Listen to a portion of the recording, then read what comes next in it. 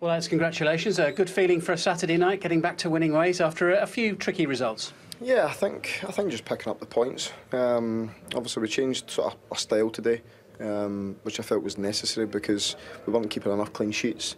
And although we were playing pretty well in games, we weren't getting the points required that we needed. So we opted for a sort of different tact in the game, and I thought the lads responded well. And at times at home conceding possession is not something we're used to doing, certainly since I've been here. But it worked today. I thought we had the best opportunities in the game, and when the sort of time counted, we managed to put one in the net, and I thought we were solid at the back, and it's our first clean sheet in the league, which is great. I was going to say, in your eyes, is that almost as significant as winning the game? Yeah, because that's what we set out to do before the match. We had a lot of discussions about making sure we started to be solid at the back, because we were sort of required to score sort of 2 and 3 goals at times and win games, and at this level that's extremely difficult to do. So it's just about trying for us to try and strike that balance between attack and defence.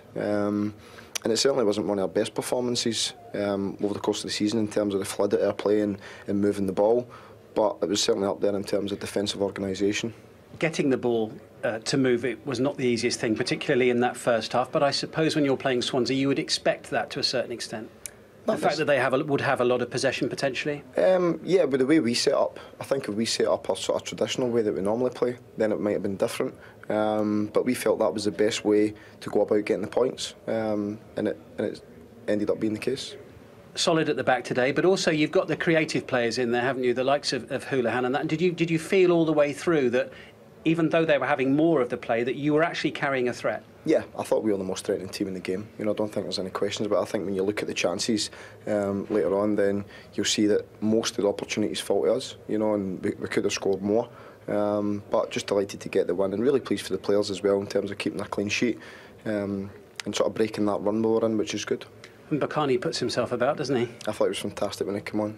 He sort of set his stall out, and I think the first second as he came on, the ball came up to him, just big and strong. And he made a real difference when he came on.